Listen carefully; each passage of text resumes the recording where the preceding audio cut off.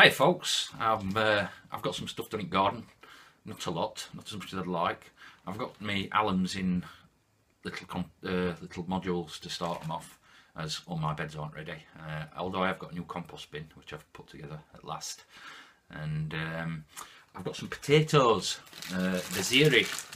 These are the only ones I'm doing this year. I'm good for buckets though, but these are the only ones. Any thoughts on these? Anybody who's grown these before? I've never tried them before, so anything on that will be handy. Post. Anyone who's been waiting for post, it's posted. I'm really sorry about that. Very late with everything. I've had some strange things going on this year. I get that. It's like somebody walking over your grave, innit? But anyway, I'll get on with it. I'll show you my compost bin. It's not 100% finished. It's not 100% finished, but I've just got a few screws to put in tomorrow. Today I'm going out to lunch with a 81-year-old lady. Don't ask. It's not for money. It's my mother-in-law. Nice to be nice. And I've also got these in. Elephant garlic, shallots. It's the first time I've found them. And 40 normal garlic there. And they're the onions I started inside. So, wooden bed, not very good really. Don't last 2 minutes here. Crappy compost bins that explode. Can't control it. So the idea is a new compost and another new bed. And try and double size at compost. See how we go. So this is the basic idea. I'll put a centre panel in it using some of this T profile. Make a frame, so I've got a centre panel and 2 bays. Hopefully I'll be able to swap it over, whatever. I've got one more sheet of this. And hopefully I'll be able to use that and slide it in as doors.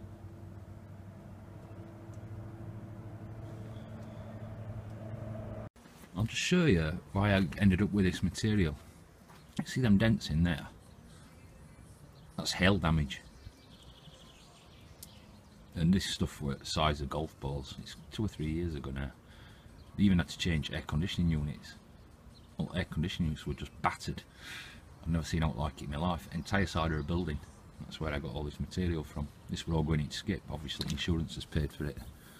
But nice, eh? That's what you call hail. Don't look at that, because I've just done shed, so a lot of bags of shite were in there. This is all stuff that I've moved out, which is going somewhere else. What I'm going to do is I'm going to put a row of these slabs down here. The reason I'm getting it separate from here is because before there were mice and all sorts, so dogs were always chasing around it, so if it's freestanding, it's away from it. What I'm going to do here is put a piece, put a flap on it, so that it can be loaded from top here. I'll have a path all the way around here, all the way up there, and bring that bed forward as well. Because from my idea was water coming off of this roof and dropping into the bed as well, which weren't very good. That's what front will look like. These will just come off easy. Pull them out. I had to cut that. I cut that last paneling off and had to rebend it on one side and along bottom on that one because it fall on the floor. Stupidly, I should have put that panel on back, but I might just put a patch over that. Doesn't really matter. I'm very slow this year now. Sun's come out and I'm behind. Now this is what I've done for the lid. I've got to screw this down. Couldn't find any proper washers for this, so I'm going to put some normal washers on and put a bit of silicone on. There's a few holes in it because it's obviously recycled this. But to load it and unload it, just like that. And I'm not doing an opening on that, because what I'll do is I'll be able to turn this and then move it onto the bay and hopefully finish it and make decent compost. Still way behind, look. I've got one at bed's ready. There's another bed round the other side which is ready. But I'm going to make all new beds. But I don't know what's happening with this here. It's a monstrosity. These are sponges. Kind of bungees you can take inside front of. If it's really full, it's it'll spring out, but I can tighten these up. And my other thought is now that I might put some hinges on it. I'll have to hinge this one, that door from here, and that door from here, due to the fall-up floor.